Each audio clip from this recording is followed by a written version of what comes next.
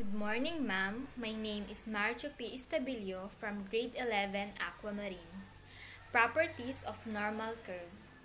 Normal probability distribution is a probability distribution of continuous random variables. Sinasabi po nila na ang normal probability distribution daw po ang isa sa pinaka-importanting curve sa statistics. Many random variables are either normally distributed or at least approximately normally distributed. Examples: height, weight, and examination scores. Meron po tayong properties ng normal curve. The distribution curve is a bell shape. The curve is symmetrical about its center. Pag sinabi pong symmetrical ay pareho po ang sukat ng nasa left side at nasa right side. The mean, median, and mode coincide at the center.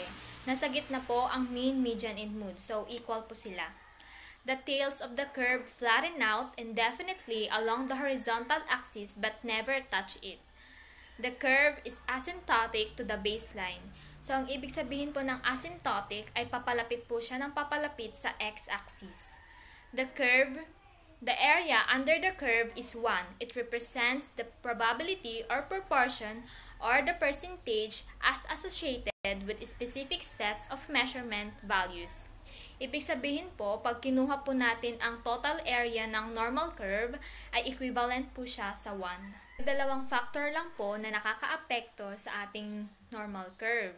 Yung una po dito ay ang value ng ating mean at ang value po ng standard deviation.